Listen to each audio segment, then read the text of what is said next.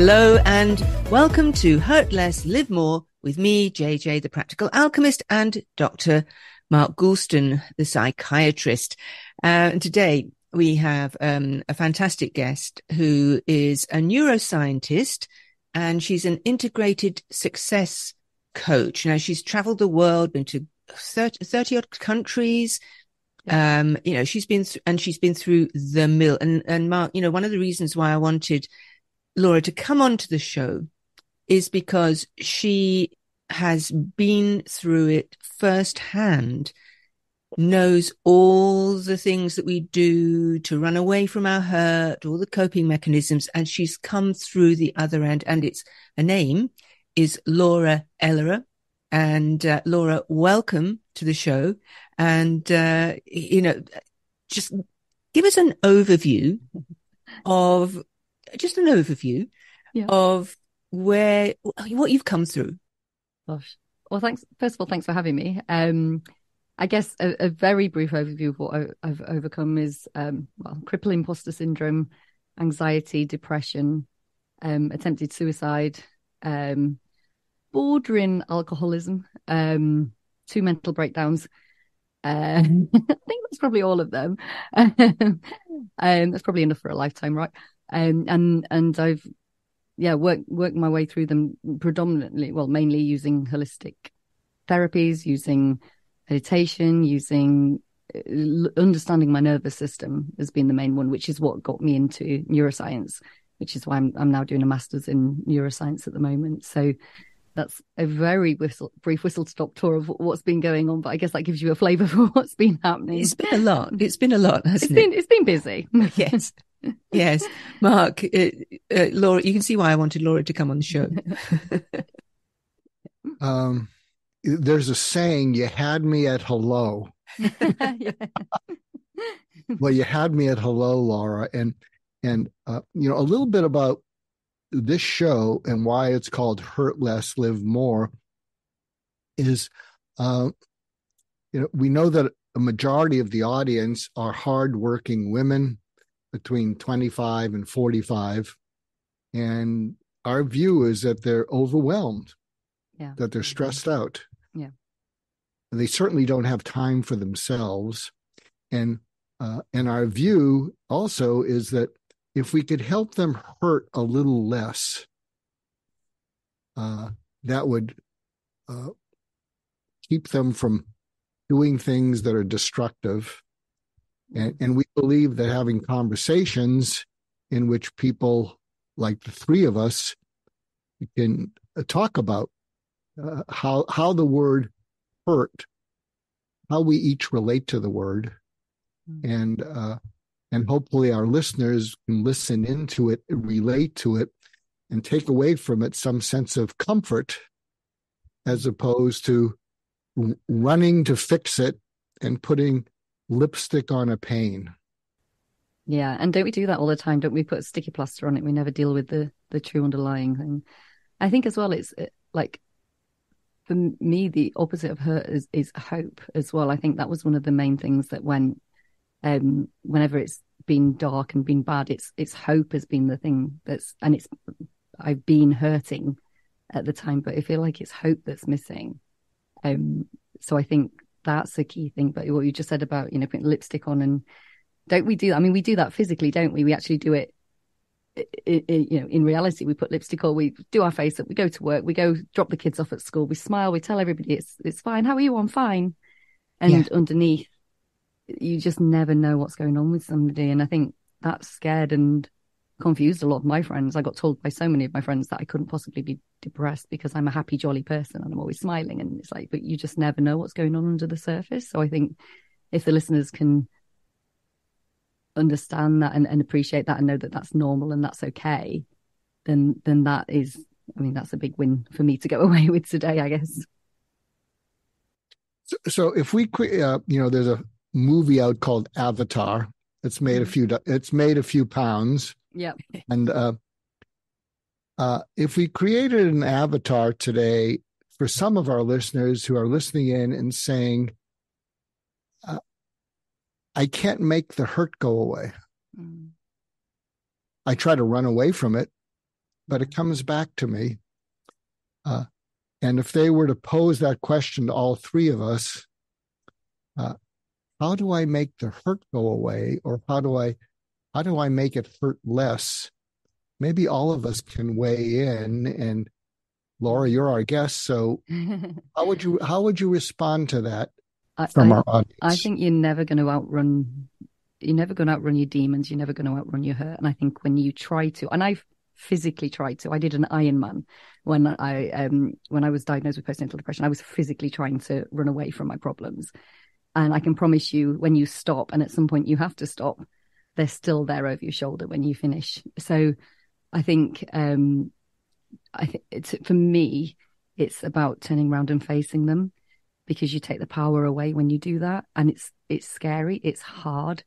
It's uncomfortable, and it's not the thing we want to do. That's why we drink. That's why we shop. That's why we overwork. That's why we distract ourselves with a million and one other things, because although we know that's hurting us, it's more comfortable than actually facing the thing that's really causing, again, that underlying thing. So for me, it's not about running. It's about stopping and being kind to ourselves, and giving ourselves the grace and the space to focus on, what really is this thing, what is causing this, and what can we do to really help it, as opposed to just putting that sticky plaster on.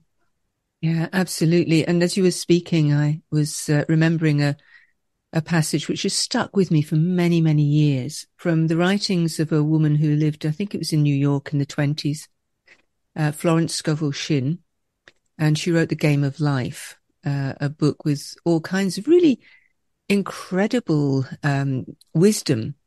And one of the passages that stuck with me is that we have to turn around and face the lions, the ferocious lions, I'm probably paraphrasing her, the ferocious lions standing on our path, and watch them turn into friendly Airedales. And there was something about the friendly Airedales that's always stuck in my mind, because they are the most friendly looking dogs. They're absolutely gorgeous. But it was such a beautiful way of phrasing it.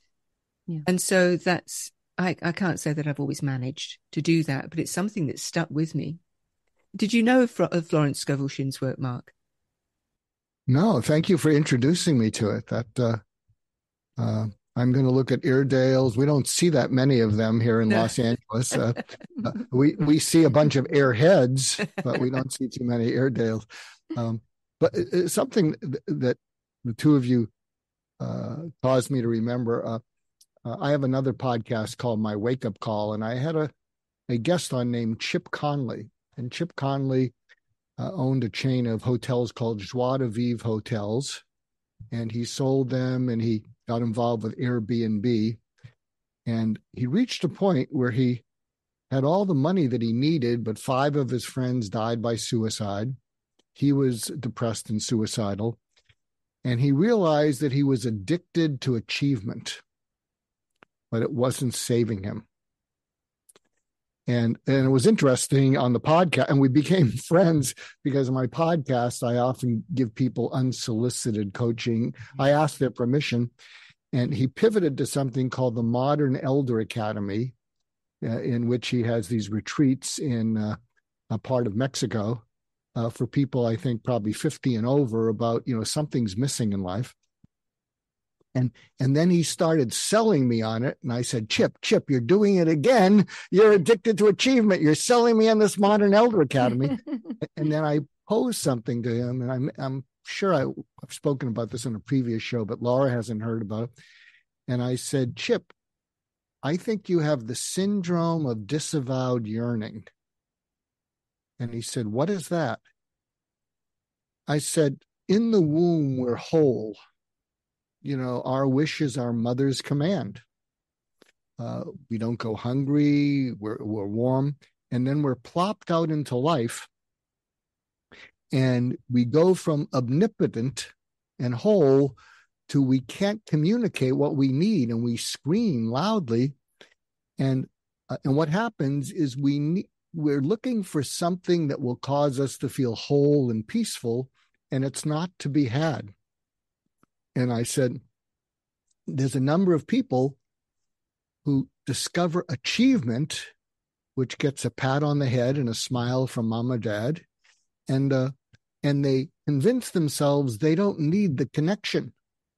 So they disavow the yearning. They yearn for it to feel whole, but it's not there. And they discover achievement, which can keep you going until you're in your 50s, until it doesn't. And then, and you may want to discover or allow the yearning to come out. And I think the yearning has something to do with being connected to other people and connected to ourselves. And maybe you can pivot to that. So does that make sense to either of you? 100%. I mean, I was writing that down when you said something's missing in life. I was thinking the thing that's missing in people's lives is themselves. And that's what you're sort of just saying. We're so busy to get all the possessions in the world, but science shows that possessions don't make us happy. That's why you've got, the richest people in the world that are still unhappy, still committing suicide, because that's not what it doesn't give them that thing that they want. Because they don't know themselves. They've never really met themselves, not their true self without all the masks. And, we put all these masks up, don't we? And we get to a stage where we forget who the real person is inside because we've been so many different people for so many others that we no longer know who we are. And I think that's, it's a massive thing of being able to just step back or even step inwards and find who we are again and to be confident enough to be that person. But whilst ever we're trying to find that person by the latest sports car or, the newest dress or whatever it is that season, it's always empty. And that's why we look for it elsewhere. And the whole thing with the achievement thing, I'm nodding along because I'm totally relating to that, because I'm like, yeah, because when you're little, if you do something good and you achieve something, you get that pat on your back and you get, that lovely dopamine hit. And it's like, oh, so this is how I do it. So you do it more and more, but the more you achieve, the harder it is to keep that achievement up because you have to achieve more to get the praise, to get the dopamine hit, and you get into such a horrible, vicious cycle. And I think, I say I'm a recovering perfectionist because that was my thing as I was growing up and still is to some extent, because I didn't feel safe just being me. I had to prove I was better than who I was. And I think that a lot of people walk around with that. I don't know, JJ, if you want to add to that, because I just jumped in because I was so passionate about that bit. No, I was just nodding at that bit. You having to prove that you're better than you feel you are. Yeah, because there is really no need for any of that. But of course, the way that we have been conditioned and the way we've developed, we think that we have to prove that we're better than we really are.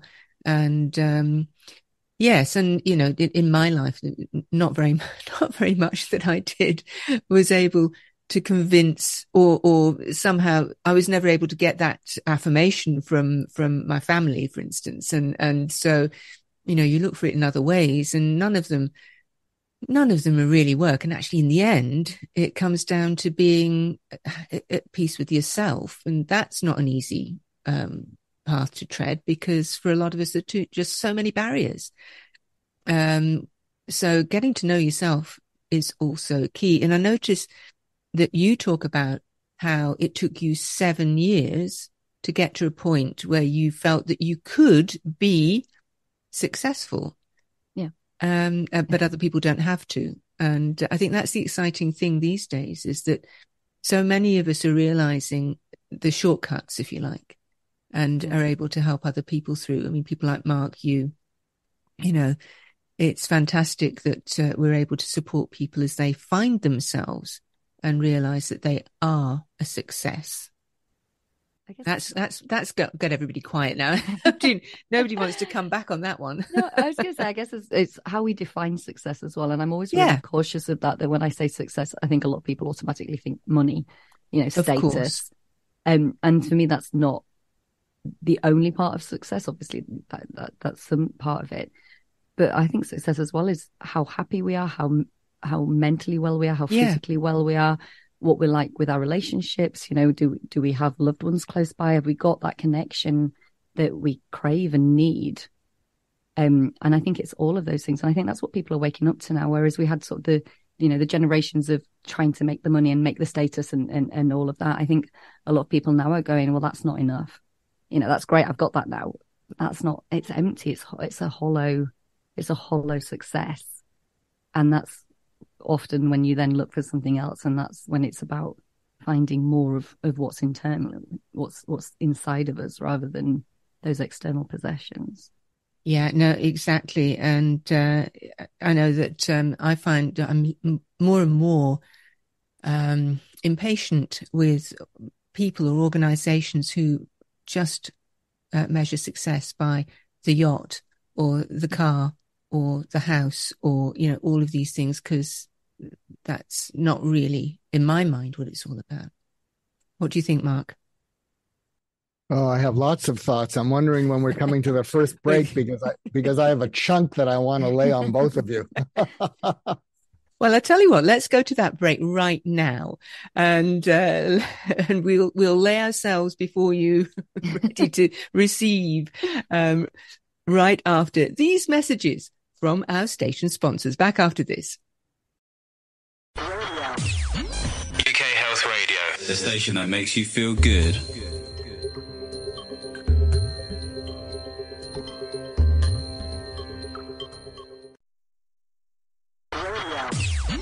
UK Health Radio, the station that makes you feel good.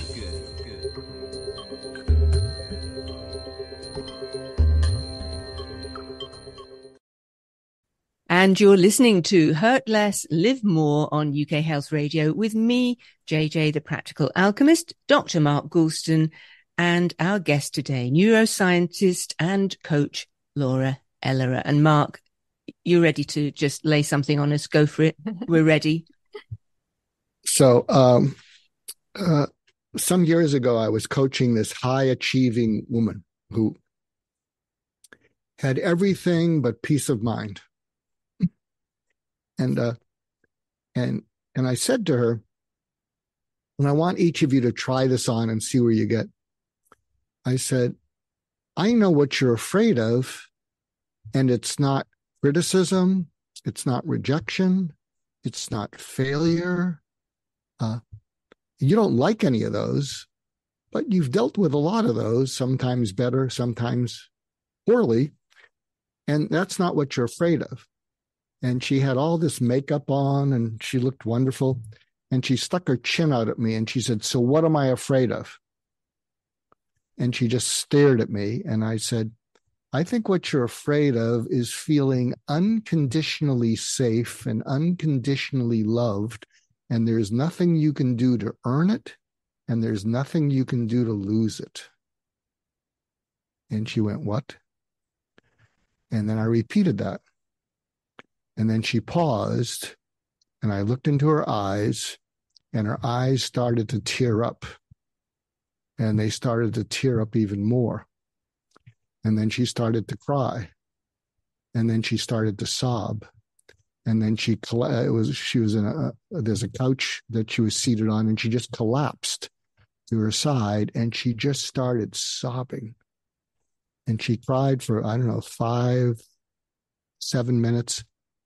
And then she got up and her mascara was just running down her face. It was like, it was a mess. And she looked about 10 pounds lighter and she had a big smile on her face.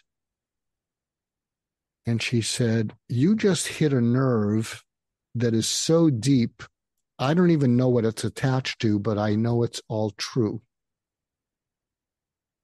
And she said, I've been looking for that all my life, and everything I do to get me there takes me further away from it. And then she went on, she said, I've never felt that, and I'm a great coper. And anytime I even came close to pain, I just swept it under the rug, and then I just pushed on. And the rug's getting pretty lumpy. And I need to pick it up. But I'm afraid if I do, even though I know it will heal me, there's a part of me that feels I won't be able to handle it. And then she said, I know 2 speeds, pedal to the metal and exhausted. and I don't know anything else, and I'm tired. So can you relate? Can either of you relate to that? I'm nodding, but I'm looking at JJ. No, you want me to speak. You want me to speak first. Well, I will say that a lumpy rug is now alongside friendly Airedales. I'm going to be remembering that mental image for the rest of my life. It's that I think that is what we find difficult. It's being accepted for just exactly what we are, who we are, unconditionally loved. I think so many of us, and that's been me, and probably is still me to a certain extent. I mean, I don't know what that is, but I tell you one thing that I'm doing now, and that is I don't try anymore to get there. I've stopped pushing for anything like that. I'm just settling into being me and just doing what I need to do. And it seems to be kind of working. I feel a lot stronger, and I feel a lot less susceptible to all those, kind of, oh, but what ifs and how, all those thoughts that go through your head. So yeah, completely relate to it. But I think I think letting go of that for me has been a key. Yeah. Laura, could you relate to any of that? Yeah, I can totally relate to that. I think very few people know what real, true, unconditional love is. I think that it's very, very difficult with all the stories and the past that we carry with us. And, even I'm a mum of little kids, and as much as I'm aware of it, I'm sure I will still put, I don't accept it when you're behaving like that sort of ideas, which, and I should know better, and I know through my life it's been absolutely like that. And I guess, you're saying about she knows that it's there and she doesn't want to look at it. I think that's how I lived for a long time. Like I can see it over my shoulder. Like, I mean, I call it like the darkness. It's just like this darkness following me around, and I don't want to look at it. And I think, again, it's one of those things that keeps following you until you're forced to look at it. But yeah, I can totally relate to that. It's 110%, or I'm actually exhaustion. And I've been at exhaustion a few times in the past. But I think from my perspective, what I've started to do is, and very much so in the last 6 months even, is putting more boundaries with people that are not showing me the respect of the love that I deserve, if that makes sense. So there's been some fairly large changes, especially even in the last month or two, where I've gone, no, enough's enough. I deserve more than that. I deserve to be loved. I deserve to be fully respected. I deserve more than this. And this might not be that bad, but I'm not living with not that bad. I want to live with fully, it's a hell yes or it's a hell no. So, and that is scary, and it's terrible. It's terrifying. It's exhausting. It's all of those things, but it's also completely liberating. When you actually step up and you're honest with yourself and other people, what you will and will not accept. I mean, not using it as an excuse to be a horrible person. I think, there's quite a lot of that goes around. It's like, it's a boundary, and it's actually just an excuse to be not a very nice person. Yeah. I think when we put boundaries in place to respect ourselves and to respect our children and what they see as they're growing up, I think that is not easy, but I'm finding very much worth it. It's so interesting you're talking about boundaries, because that's something that I've found myself getting really strict about. Not strict, but I'm really being quite clear. That's a better word, clear, about boundaries with everybody.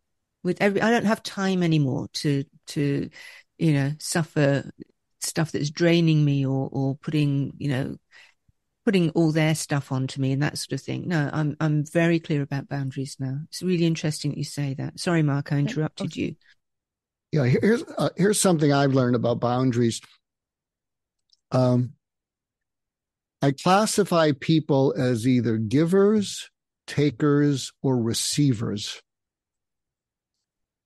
Givers are just natural born reciprocators. I mean, and that's who I try to populate my life with.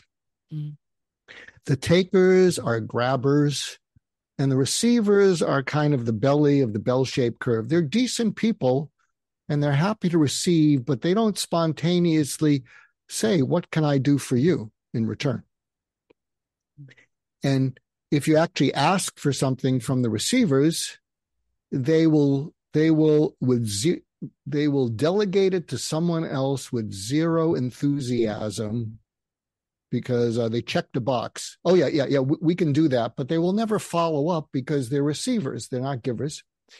There was a book I was going to write. I come up with these best-selling books, and I think the two of you could write this book about boundaries. And it'll be a bestseller, and it's called Get Even plus 10%. Never be taken advantage again. It'd be a bestseller. I can't write it. I won't write it. But when I'm dealing with takers, I'll give them every chance to receive or give, and they fail. And they'll often want something from me, and they'll get something from me, and I'll say to them, this is a little bit passive aggressive, but I don't care. I'll say, one of the kinds of people that I can't stand are people that give and then take it back. And I just became one. And they say, what? I say, those 3 things I said yes to? They're all no's now. What? No, they're no's. In fact, they're not only no's, they're never going to happen, and I'm never going to talk to you again. So how's that? What? How can you say that?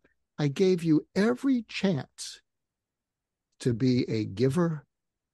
I gave you every chance to maybe be a receiver.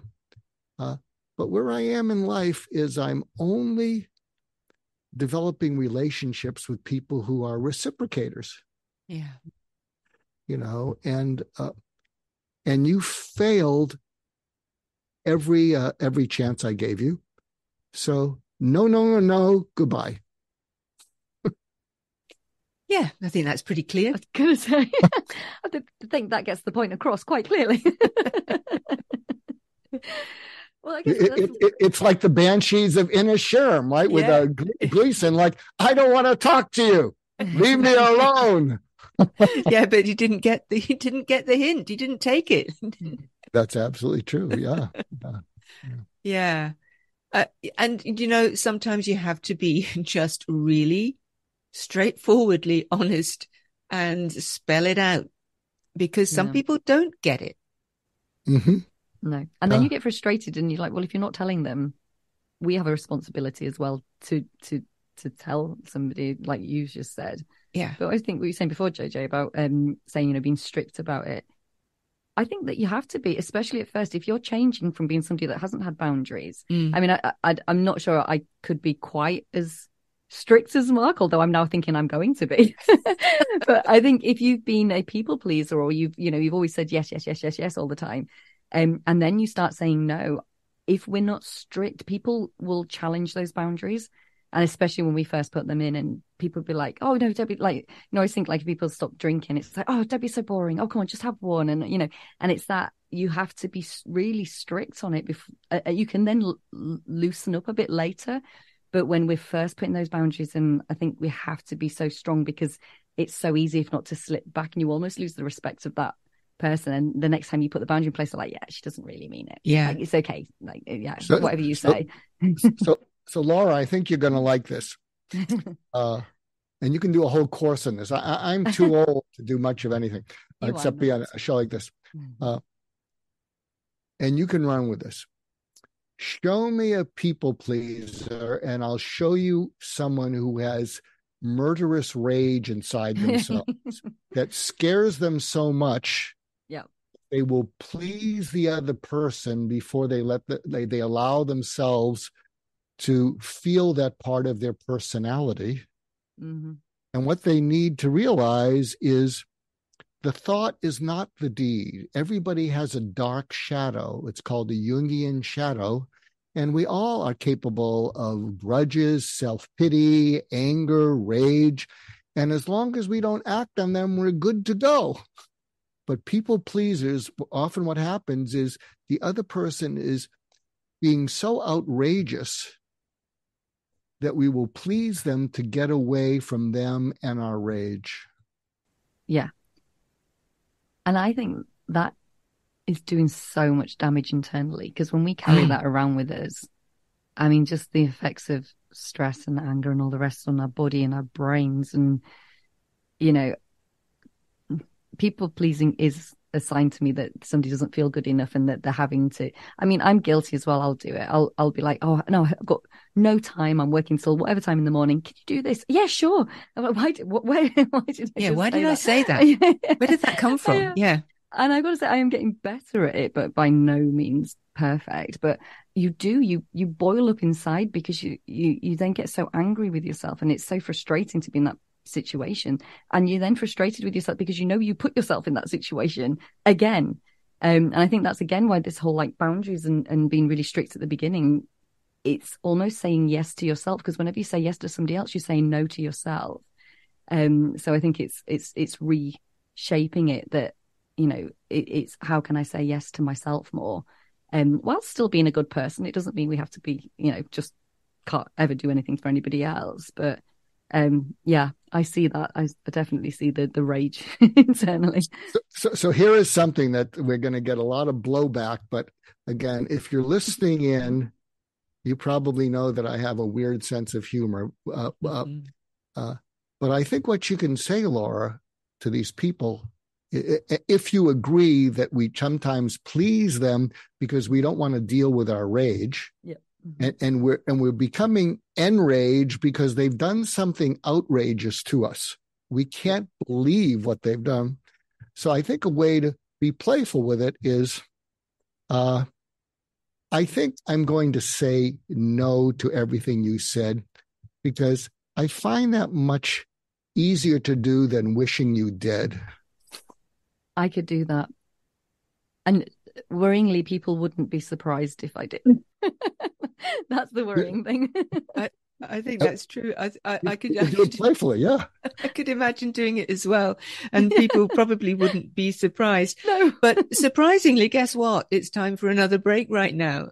So let's just hold that thought, let all that rage out, while we listen to some soothing messages from our station sponsors.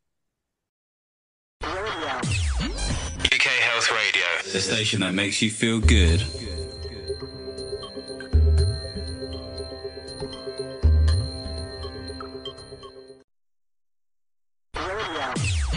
UK Health Radio, the station that makes you feel good.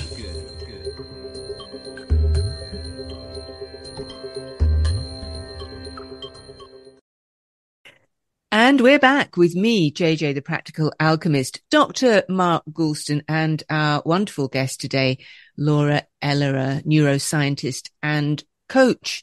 And Mark, I think you've got a little bit more to say about maybe boundaries, or maybe not. Is it? Tell us what you have in your mind. Well, I don't want to beat a dead horse with the boundaries, so I want to pivot to parenting, because Laura is a parent of young children, and I'm a grandparent to 4 children, 4 and under. And there's something that I learned recently that I didn't do when I was a parent to my own children when they were young. I'm fortunate because my children come over and they visit every day. And at this stage of my life, I do my best to get home so I can just be there. And when I'm there in the kitchen with my 2 daughters, my 4 grandchildren, and my wife, I am completely ignored. Nobody asks me anything. Nobody says anything to me. I am completely ignored. But if I look at my iPhone to check a message because I'm being ignored, they all stare at me with the stink eye. Like, how can you look at your phone? You know, and I went through this in my mind. I said, you know, if I was my father, who was a little bit prone to moodiness, I would get up and just go somewhere else to watch sports because I'm being ignored. But I realize that I'm not being ignored, that I'm there to be present. So I made this change. I decided I'll be there with them, even if nobody talks to me or looks at me, and I will not look at my phone. But I realized that I was thinking about what was on my phone. So while I'm being ignored, I would sneak in my mind to, I wonder if I got text messages. I wonder if I got some emails. I wonder if I got blah, blah, blah, blah. And I realized that was pretty crappy too. So then I decided I'm not going to think of what's on my phone, even though I'm being ignored. And here's what I wish I'd known as a young parent. I am going to bathe my grandchildren in utter delight. So if they look at me, which they occasionally do if they're fiddling with something, they're going to see in my eyes utter delight, unconditional love, amazement. They're going to see that in my eyes, and I want to bathe them in it. And I think it's working, because what'll happen is they'll be doing something and they'll look at me and they'll look away, and then they'll take another scoop of ice cream of the utter delight. I mean, they'll look into my eyes and they'll see that I am just there totally to be in amazement that they're in my life. And they're taking another scoop of that because they're not getting that from their parents, because their parents are so busy, as I was busy when my kids were young. In fact, my kids had a nickname for me, which was hi kids, bye kids, love you kids. And we laugh, but it's not funny. So I'm sharing that with you, Laura, that if you can, at some moments, whether it's bedtime or whatever, and it's about that unconditional safety and love that we talked about. And I'm just sharing it with you because, and it's interesting. I love my grown children, but they're all a bit tightly wound. And I think they might be tightly wound to a certain extent. They're like you are. Yeah. And I'm thinking that if I had bathed them in utter delight, maybe they'd be slightly less tightly wound, and they're fine, and they have, they're supportive of each other. And compared to how lousy grown kids can be, I really lucked out. And my wife gets a lot of the credit, and she gets credit for their being tightly wound too. But that's another story. So I don't know if that makes any sense, but I am just sharing it because I wish I'd done more of it. Yeah, I'm definitely guilty of not doing enough of that. It's just, I guess, because it just always feels so rushed. Everything feels so busy all the time. We're, frantically trying to get to the next sports match or school or work or, and I know there are all ridiculous excuses because it doesn't take a long time to do that. And I'm sort of going in my head, I'm going, yeah, when they read on a night, I can make it that's my thing. Every time they read to me, that's the time that I'm doing that. Because I think when you do that once, it's easier to bring it in more and more. It's like playing with them. Like, I'm not a natural player with my kids. I do it, but I sort of almost feel jealous of the mums that seem to just revel in playing and making things. And that just doesn't feel natural to me. So somebody once said, well, just do it for 5 minutes. And once you start doing it for 5 minutes, you then find half an hour's gone. But it takes away that feeling of doing it all the time. And I feel like this is sort of a similar thing where if I focus that one stage every day, I do it when they're reading, then that will become more of a program that I'll run more and more throughout the day as it becomes more and more like my natural go-to. So I like the idea of that a lot. Yeah, so here's a tip also for young children. If you're listening in and you have young children, if you read a book to them or read a story to them or they read it to you, somewhere in the middle of the story or at the beginning of the story, but not at the end, you say to them, what was the best thing that happened today to you? And what was the worst thing? And then whatever they say, pick an emotional word they use and say more about that, because they'll open up further to you. and then say, what are you most excited about tomorrow and what are you most nervous about? And you do the same. And what we want to do with our children is teach them that talking through these things actually helps. It also gives them perspective that every day good things happen and not so good things happen, and we somehow make it through, and resist the temptation to give them advice unless they ask for it. But if you can do that, and then you bookend it with the story, because you want to seal that part of the conversation in. And I think it's something that they'll take with them through their life. I do that, but I do at the end of the story before they go to bed. So maybe I need to change that bit. But yeah, well, no, mix and match, and see what works for you. But no, I think that's a beautiful thing to do as well. I just think because a lot of the time when, if our kids are playing up or misbehaving or whatever, it is a cry for help. But in that moment, it can be hard. And, I read once, why is it so difficult for teenagers to talk to us? It's like, well, because when they were children and they had big emotions, we told them to go and sit in their rooms and be quiet. And that really stuck with me that, that this is what we teach them, or we can, that is one way. So I think that is so important to get those habits of opening up and being able to talk and be honest, and like you say, not jumping in and trying to fix, because there's nothing more frustrating, and we know it as adults, as somebody trying to fix you, because you're like, I'm clever enough to fix the problem myself, I just need somebody to sort of back the ideas off. But we do it to our kids because we do it from love, because we want to help them, we want to save them, but actually in the long run that's not helping them. So yeah, I do love that though. Yeah, and as an adult, there's nothing more infuriating, I find, than somebody trying to fix me. You say that something's going on and they'll say, well, have you done this and have you done that? Just shut up. I'm not stupid. I know. So here, if you're listening in and you're a parent, write these 5 words down: complain, blame, excuses, threats, moody. Complain, blame, excuses, threats, moody, because that is the language of teenagers. And what happens is when teenagers or younger children act that way, they trigger parents to being unempathic. And one of the reasons teenagers don't open up to parents is because they don't think their parents can understand their feelings. And that's because the teenagers are unaware that they're triggering their parents to not be empathic.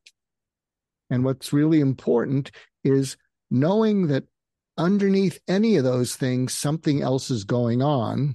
So rather than being triggered, allow them to say whatever it is. And then there's 2 questions you follow up with. What's that like for you? And they're going to go, what? So it could be any of those things. Yeah, what's that like for you? And they'll tell you. And then the second question is, what's really going on? And I'm a suicide specialist. None of my patients died in 30 years. You'll save some lives. Yeah. Because if you just react to those 5 words, which is just a normal human reaction, they're going to think, in fact, we just did a press release. I'm an executive producer on and I'll send this to you, Laura. I can send it to anyone who requests it. I'm an executive producer on a documentary called What I Wish My Parents Knew. And the person who did it, his 14-year-old son killed himself 5 years ago. And so we interviewed teenagers about, what is it that you wish your parents knew when you were at a low point? And they just shared it without complaining, blaming, excuses, threats, or being moody. And it's mesmerizing. When parents watch this, they see, oh, that's what's going on with my kids. And they go back to their kids crying, and their kids say, what's the matter?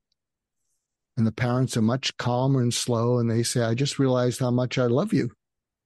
So I hope that's helpful. And I hope that's more helpful than it is depressing.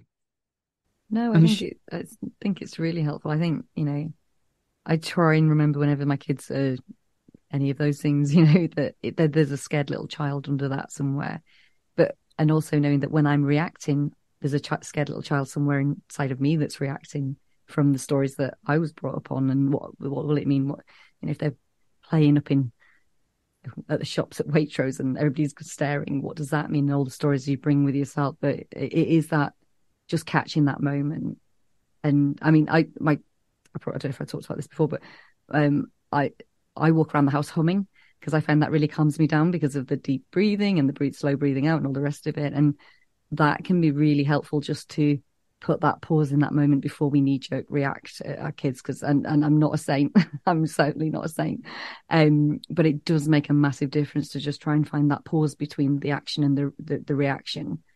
And that's when humming or just taking a really deep, slow breath out can really help. But I think teenage suicide is, even though my kids are so young, is something that I'm already conscious of and really not worried about. Worried's probably the wrong word, but certainly very conscious of, because it's on the rise. It's such, I was going to say, it can be so preventable if we just listen and really hear, not listen to butt in, not listen to give our own opinion, not listen to all the stories that it can bring up about, oh, is it because I'm a bad parent, or is it because I'm this, of being able to just detach and listen to the child within.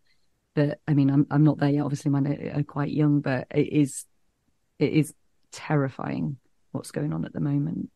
Well, the challenge, Laura, for all of us is when anyone we love, or even people we don't love, are in difficulty, they want to feel felt, not just understood. Understood is still at arm's length. But when people feel felt, they feel that unconditional safety. Mm.